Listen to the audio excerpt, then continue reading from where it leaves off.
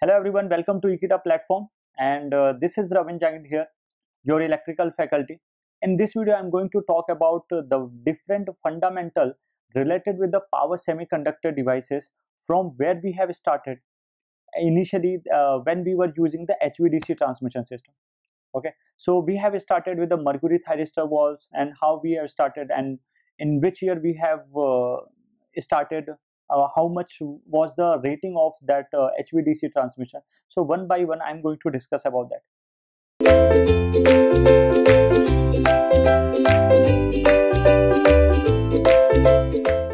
So it is all about the HVDC transmission system.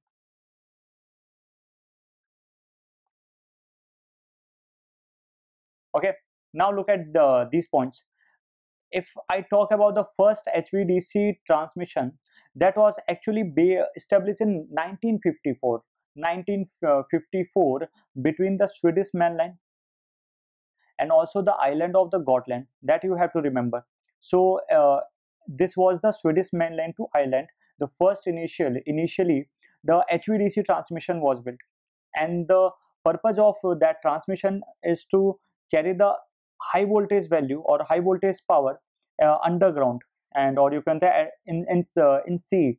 Okay, now if I talk about the voltage, so voltage rating was the 100 kilovolt, okay, and the power rating was the 20 megawatt, and that is pretty much increased nowadays.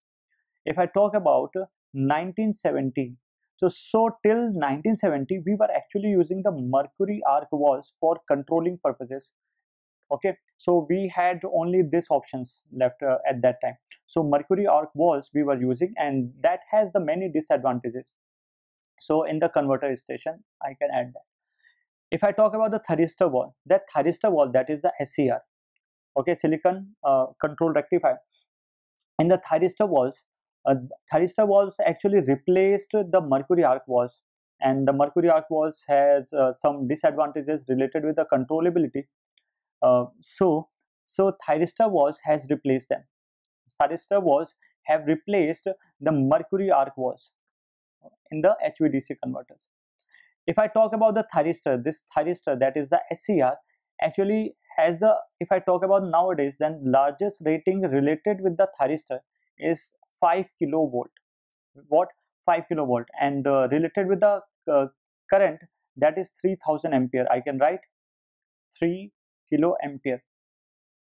Okay, the highest transmission voltage, now it has been reached plus minus 800 kilovolt.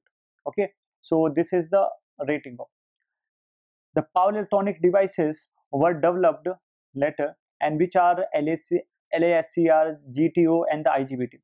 What is GTO? I have already discussed. That is the gate turn off thyristor. Okay, and that is insulated gate bipolar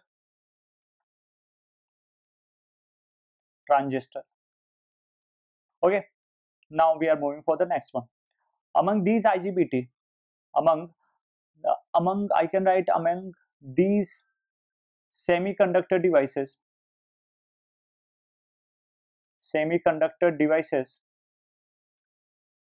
the IGBT is actually used in the voltage source converter, and we have discussed earlier in the voltage source converter, that is the VSC. It is written here, and have become highly suitable for the HVDC applications. If I talk about the HVDC transmission system, then it is actually using the IGBT chipsets. So it is written here. Today, many HVDC transmission system is using the IGBT chipsets technology.